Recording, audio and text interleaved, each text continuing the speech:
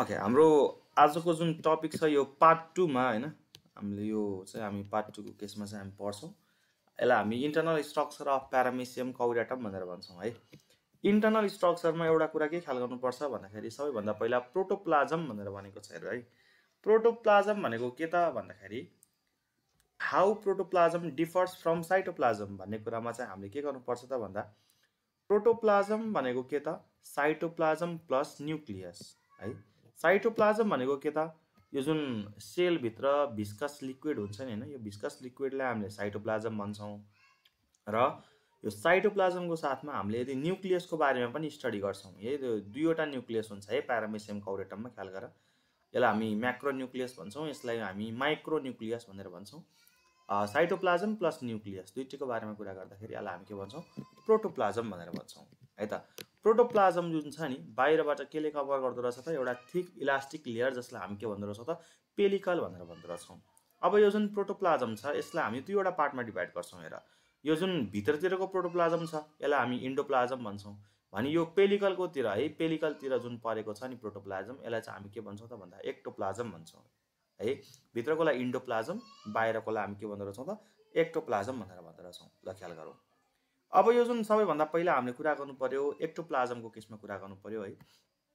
एक्टोप्लाज्ममा के कुराहरू पर्दा रहेछन् हेर त। यो ट्राइकोसिस्ट पर्दो रहेछ एउटा है, अर्को इन्फ्रासिलियरी सिस्टम भन्छ अनि अर्को चाहिँ न्युरोमोटर भन्छ है। हामीले यो न्युरोमोटरको बारेमा चाहिँ यहाँ कुरा गर्दैनौं, जस्ट यहाँ ट्राइकोसिस्टको बारेमा कुरा गर्छौं अनि यहाँ सिलियाको बारेमा कुरा गर्छौं। यो चाहिँ के छ त भन्दाखेरि एक्सटर्नल स्ट्रक्चरमा आउँछ है। ओके, अब यो सिलियरी स्ट्रक्चरको बारेमा पनि जुन मैले कुरा गर्छु भनेर भने नि हैन, हामीले यो भन्दा अगाडि सिलियाको बारेमा कुरा गरिसक्यौं है। सिलियाको बारेमा यही हो कुरा जति जे गरे पनि। सो हामीले एक्टोप्लाज्ममा जस्ट के को बारेमा मात्र डिस्कस गर्ने भयौं त अहिले ट्राइकोसिस्टको बारेमा मात्र डिस्कस गर्ने भयौं। ट्राइकोसिस्ट यहाँ छ हेर त, पेलिकलसँग प्यारलली बसिराखेको छ। प्यारलली यसरी बसेको स्ट्रक्चरलाई हामी के भन्दो रहेछौं त ट्राइकोसिस्ट भनेर भन्दो रहेछौं। ट्राइकोसिस्टलाई हामी अफेन्सिभ एन्ड डिफेन्सिभ अर्गन भनेर नि बुझ्छौं है, अफेन्सिभ एन्ड डिफेन्सिभ अर्गन। अब हेर न, यो जुन प्यारामेसियम छ, प्यारामेसियमको पेलिकल भित्र जुन यो ट्राइकोसिस्ट बसिराखेको छ हैन, दुईवटा कन्डिसनमा हुन्छ। एउटा यो भित्र लुकेर बसेको बेलामा हुन्छ है, यतिखेर प्यारामेसियम एक्साइटेड छैन मानौँ हैन, भने यो चाहिँ ट्राइकोसिस्ट बाहिर निस्केको बेलामा हुन्छ है।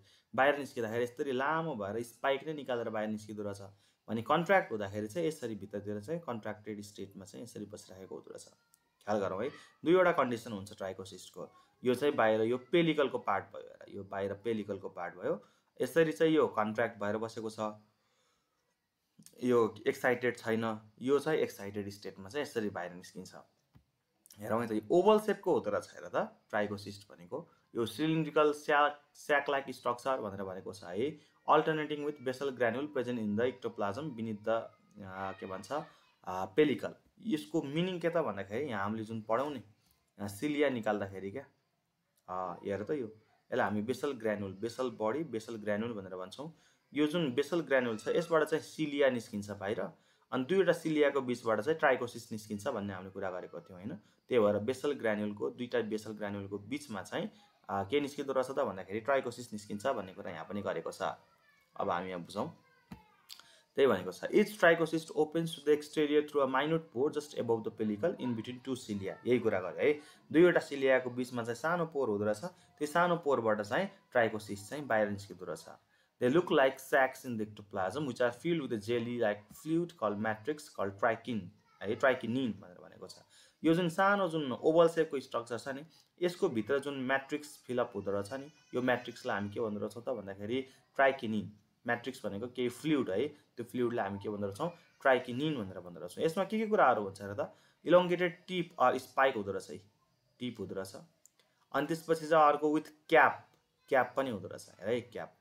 जब यो ट्राइकोसिस्ट हेर न, ट्राइकोसिस्ट जब रेस्टिङ पोजिसनमा हुन्छ तब यो स्पाइकलाई चाहिँ क्यापले कभर गरेको हुन्छ, र जब यो एक्साइटेड स्टेटमा हुन्छ, एक्साइटेड स्टेटमा जाँदाखेरि चाहिँ यो क्याप हट्छ र यो टिप चाहिँ यो स्पाइक चाहिँ लामो भएर बाहिर आउँछ।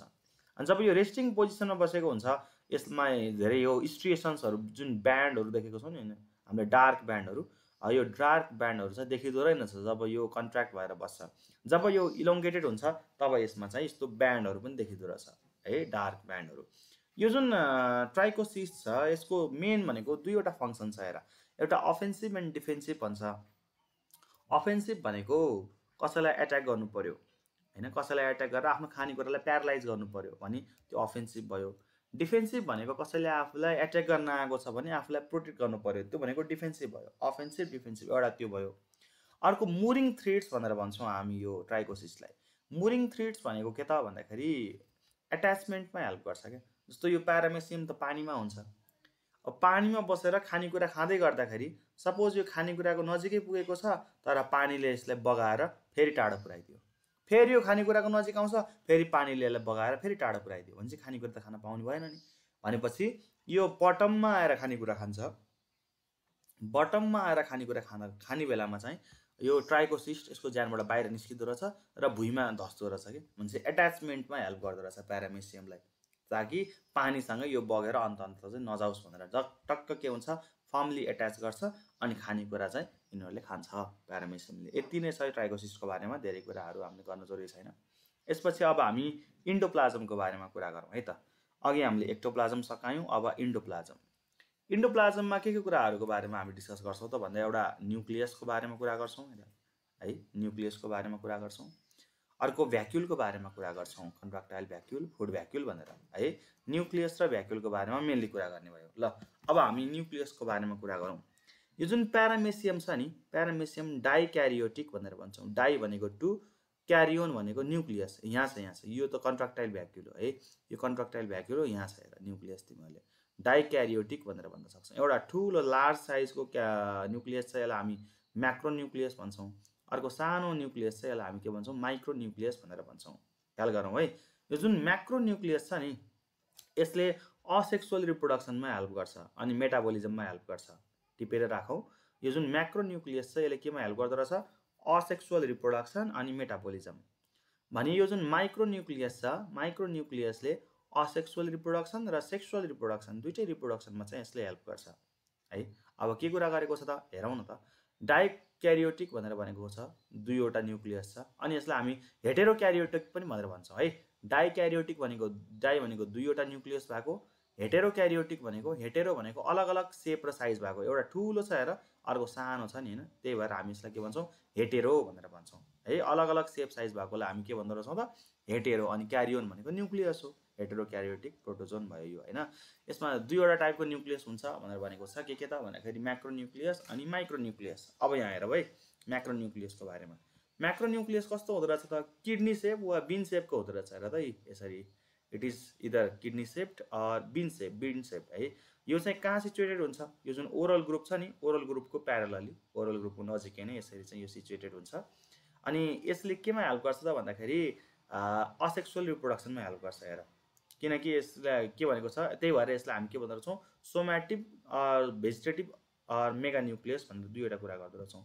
सोम्याटिक अर भेजिटेटिभ भनेको यसले सेक्सुअल रिप्रोडक्सनमा हेल्प नगर्ने भएर हो। यसले केमा मात्र हेल्प गर्छ त भन्दाखेरि असेक्सुअल रिप्रोडक्सनमा हेल्प गर्छ है। यसमा के कुरा पाउँदो रहेछौँ हामीले, ट्रोपोक्रोमेटिन विथ आरएनए है, ट्रोपोक्रोमेटिन विथ आरएनए, अनि जसले चाहिँ जस्ट मेटाबोलिक एक्टिभिटीहरूलाई रेगुलेट गर्छ है। सो सेक्सुअल रिप्रोडक्सनमा चाहिँ यसले हेल्प गर्दैन, पोइन्ट टु बी नोटेड है त।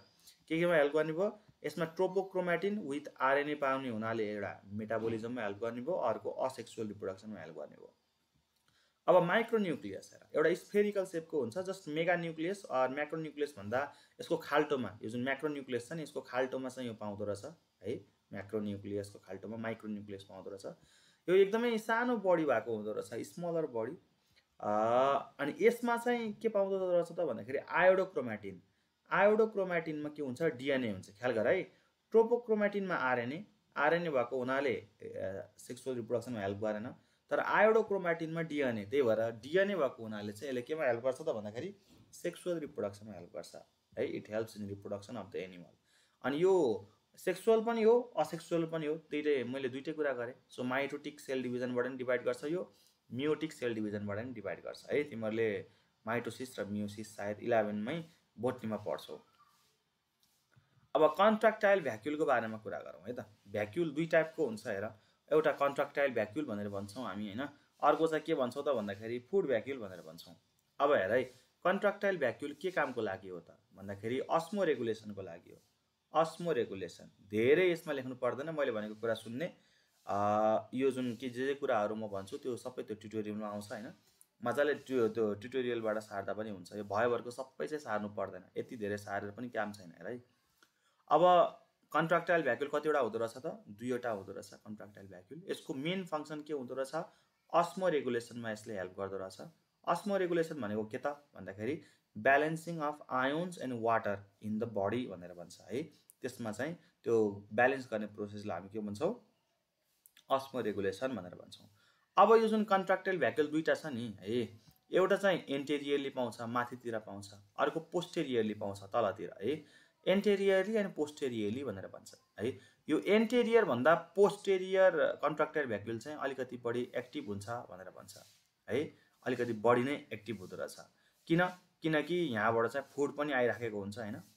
फुड पनि आइराखेको हुन्छ, जति पनि खानेकुराहरू यताबाट आइराखेको हुन्छ, वेस्ट मेटेरियलहरू यता तलतिर चाहिँ ओरल ग्रुपतिर चाहिँ टन्नै बन्द रहेछ कि। त्यही भएर जति धेरै वेस्ट मेटेरियल बन्छ, आयोन्सहरू, एक्सेस वाटरहरू जति पनि आउँछ मुखको थ्रु आउँदाखेरि चाहिँ यसले एकदमै एक्टिभ भएर चाहिँ यसले पम्प गर्नुपर्ने हुन्छ। त्यो एक्सेस अफ वाटरलाई चाहिँ यसले बाहिर फाल्नुपर्ने हुन्छ। अब यो जुन कन्ट्राक्टाइल भ्याक्युल छ नि, यसमा एउटा बिचमा है सेन्ट्रल क्यानल भनेर हुन्छ बिचमा, भने साइडमा यस्तो यो हेर त रेडिएटिङ क्यानल भनेर हुन्छ। हेर त रेडिएटिङ क्यानलहरू टन्नै हुन्छ है। भित्र के हुँदो रहेछ त? सेन्ट्रल क्यानल, साइडमा चाहिँ रेडिएटिङ क्यानल। के भनेको छ त भन्दा each of them beer 6 to 10 long narrow spindle shape tube like structure called radial canal है। रेडियल क्यानल चाहिँ यो 6 देखि 10 वटा हुँदो रहेछ है रेडियल क्यानल। जसले के गर्छ त है, जसले के गर्छ त भन्दा रेडियल क्यानलले वाटरलाई एब्जर्ब गर्छ है। त्यो एब्जर्ब गरेर चाहिँ भित्र दिन्छ। अब सिरियली पढ्दै जाउँ है। के भन्छ? Each रेडिएटिङ canal has a terminal outer part ending blindly, a middle part or ampulla and proximal part or injector canal which opens into the central vacuole भनेर भनेको छ। भनेपछि धेरै कुराहरू छन् है। टर्मिनल क्यानलको कुरा आएको छ, रेडियल क्यानलको कुरा आएको छ, त्यसपछि प्रोक्सिमल पार्ट भनेर भनेको छ जुन चाहिँ सेन्ट्रल भ्याक्युलमा खुल्छ। यी सबै कुराहरू पनि तिमीले नलेख्दा पनि केही फरक पर्दैन। जस्ट रेडियल क्यानलले के गर्छ?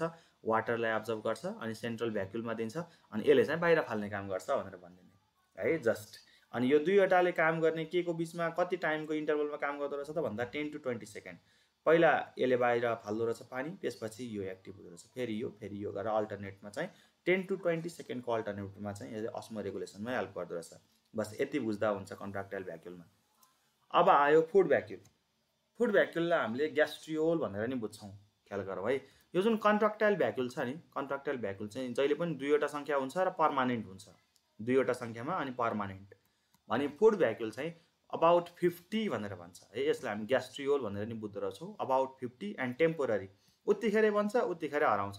किनकि यो कतिखेर बन्छ? जब यसमा खानेकुराहरू है स्टोर हुन्छ भने यो बनिहाल्छ अनि फेरि यो यसरी आउँदै जाँदाखेरि यो चाहिँ फुड भ्याक्युल हराएर जान्छ। भनेपछि यो चाहिँ के हो त भन्दा टेम्पोररी हो।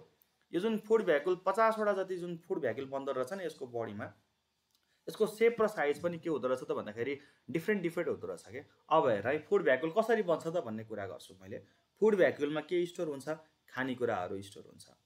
अब प्यारामेसियमलाई हामी के पनि भन्छौँ? सिलियरी फिल्टर फिडर भनेर भन्छौँ। एकदमै ख्याल गर्नु यो वर्ड है। Which animal क्युल is also known as ciliary filter feeder भनेर आउन सक्छ है। सिलियरी फिल्टर फिडर भनेको सिलियाको हेल्पबाट खानेकुरालाई फिल्टर गरेर खाने, मतलब सानो सानो पार्टिकल मात्रै यसले खाँदो रहेछ, ठुलो पार्टिकललाई यसले फिल्टर गरेर बाहिर फालिदिँदो रहेछ। जस्तो हामीले चिया खाँदाखेरि चियाको छान्नी हुन्छ नि, छान्नीबाट चिया खनाउँछौँ भने जुन चिया छ सानो पार्टिकल भयो, त्यो छान्नीबाट हाम्रो ग्लासमा झर्छ, तर त्यसको माथि जुन लार्ज पार्टिकल हुन्छ चियापत्ती, त्यो चाहिँ माथि नै रहिरहेको छ। भनेपछि लार्ज पार्टिकललाई यसले खाँदैन, सानो सानो फुड मेटेरियललाई मात्रै खान्छ। केले फिल्टर गर्छ त भन्दा सिलियाले। त्यही भएर हामी प्यारामेसियमलाई के पनि भन्छौँ? सिलियरी फिल्टर फिडर भनेर भन्छौँ। अब हेर है, ठुलो खानेकुरालाई रिजेक्ट गरिदियो, सानो सानो खानेकुरा ओरल ग्रुपबाट छिरेर कहीँ पुगेको त भन्दाखेरि साइटोस्टोम हुँदै साइटोफ्यारिङ्स हुँदै यहाँ फर्मिङ फुड भ्याक्युल। हेर त यहाँ फुड भ्याक्युल यसरी आएर बन्दो रहेछ अनि फुड भ्याक्युल बन्ने बित्तिकै यहाँबाट चुटेर यसरी बाहिर आउँछ है। फुड भ्याक्युल बन्दै जान्छ, खानेकुरा चाहिँ यहाँभित्र चुटेर टक्क बाहिर आउँछ। अनि यो जुन बाहिर आउँछ नि फुड भ्याक्युल बाहिर आएको छ, ख्याल गर है, यो यसको ओरल सर्फेस हो, यो यसको एब ओरल सर्फेस हो। एकदमै ध्यान दिऊ, ओरल सर्फेस भनेको माउथ भएको पार्टलाई हामी ओरल सर्फेस भन्छौँ है। यसको माउथ जस्तै त हो नि ओरल ग्रुप भनेको। अनि यो नभएको पार्टलाई चाहिँ हामी एब ओरल सर्फेस भन्छौँ। एब ओरल, चारवटा वर्ड छ तिमीले ख्याल गर्नुपर्छ है। ओरल, एब ओरल, एन्टेरियर, पोस्टेरियर। है त के त भन्दाखेरि ओरल, एबओरल, एन्टेरियर, पोस्टेरियर। किन यो चारवटा मैले वर्ड चाहिँ मलाई याद दिलाइरहेको छु भन्दाखेरि अब यहाँ फुड मेटेरियल यो जुन फुड भ्याक्युलको मुभमेन्टको कुरा आउँछ कि सबैभन्दा पहिला जुन यो फुड भ्याक्युल बन्छ नि यो कतातिर आउँछ त भन्दाखेरि पोस्टेरियर साइडमा है, ओरल सर्फेसको पोस्टेरियर साइडमा आइपुग्छ है। यो एन्टेरियर साइड हो, यो पोस्टेरियर साइड हो, यो एबोरल हो, यो ओरल हो, ख्याल गरौँ है।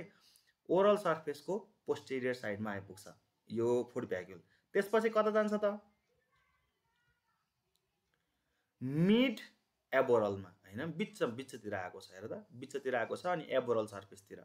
अनि interior aboral, interior aboral, interior aboral, interior oral यतातिर आयो अब यही oral, interior oral, interior oral हुँदै हुँदै हुँदै posterior aboral, posterior aboral, posterior oral हुँदै चाहिँ के हुँदो रहेछ त भन्दा खानेकुरा चाहिँ यसरी बाहिर आउँदो रहेछ। यसलाई हामी सेल एनस भन्छौँ अर साइटोपाइज भनेर भन्छौँ। एकचोटि फेरि भन्छु है म यही कुरालाई, यो एन्टेरियर सर्फेस, यो पोस्टेरियर सर्फेस, यो ओरल सर्फेस, यो एबओरल सर्फेस। जुन फुड भ्याक्युल बनेको छ सबभन्दा पहिला पोस्टेरियर ओरलमा आयो हैन, पोस्टेरियो ओरल भन्न नि मिल्छ, पोस्टेरियो ओरल भनौँ यसलाई। यसलाई चाहिँ मिड एबोरल भनौँ, मिड एबोरल।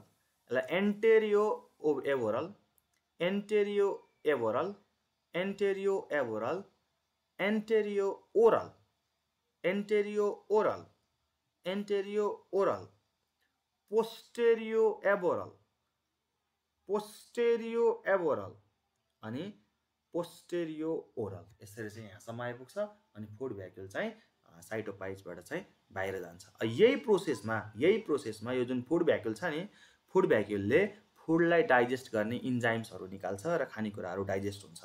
अब यहाँ आउँछ है अगाडि है। अब फुड भ्याक्युलभित्र के कुराहरू हुन्छ त भन्दाखेरि फुड भ्याक्युलभित्र डाइजेसन हुँदो रहेछ अनि डाइजेसन भएको खानेकुरा चाहिँ बडीभरि लाग्दो रहेछ है, डिफ्रेन्ट पार्ट्समा चाहिँ ट्रान्सपोर्ट हुँदो रहेछ। यसलाई हामी एसिमिलेसन भनेर भन्छौँ है। जब यो फुड भ्याक्युलमा खानेकुरा आउँछ नि सबैभन्दा पहिला यो एसिडिक हुँदो रहेछ खानेकुरा, त्यसपछि चाहिँ एल्कालाइन हुँदो रहेछ। एसिडिक हुँदो रहेछ सबैभन्दा पहिला, त्यसपछि चाहिँ एल्कालाइन हुँदो रहेछ अनि यसले चाहिँ इन्जाइमहरू निकाल्छ। इन्जाइमहरू निकालेर के गर्छ, यो फुड मेटेरियल चाहिँ डाइजेस्ट हुन्छ अनि यसले कन्टिन्युअसली खानेकुराहरू खाँदै फुड भ्याक्युल बनाउँदै गर्छ। त्यही भएर यसलाई हामी कन्टिन्युअस फिडर पनि भन्छौँ, continuous feeder, because this food भ्याक्युल is continuously farming in प्यारामेसियम कौडेटम है। Why प्यारामेसियम is also called as continuous feeder भन्यो भने प्यारामेसियम is also called as continuous feeder because the food भ्याक्युल्स are ग्यास्ट्रियोल, they are continuously farming in the body of प्यारामेसियम है। यो जुन food भ्याक्युलभित्र खानेकुरा कस्तो हुँदो रहेछ, पहिला एसिडिक हुँदो रहेछ, त्यसपछि चाहिँ त्यो केमा कन्भर्ट हुँदो रहेछ त एल्कालाइनमा कन्भर्ट हुँदो रहेछ अनि खानेकुरा चाहिँ बिस्तारै बिस्तारै पस्दो रहेछ अनि डिफ्रेन्ट पार्ट्स अफ द बडीमा चाहिँ के हुन्छ त्यो सर्कुलेट हुन्छ। यसरी यो फुड भ्याक्युल बनेर यसरी तलतिर आएर टक्क टक्क माथि गएर फेरि यहाँ आउँछ अनि यो जुन साइकल जस्तो बनेको प्रोसेस छ नि, यसरी पुरा साइकल जस्तो बनेको छ नि हैन, यसलाई हामी साइक्लोसिस भनेर भन्छौँ है। यो मुभमेन्टलाई हामी के भन्छौँ त भन्दाखेरि the process of movement of food vacuoles by the help of endoplasm within the cell is called as cyclosis. Cyclosis है त। ल यति भइसकेपछि चाहिँ हाम्रो यो इन्टर्नल स्ट्रक्चर चाहिँ सकिन्छ।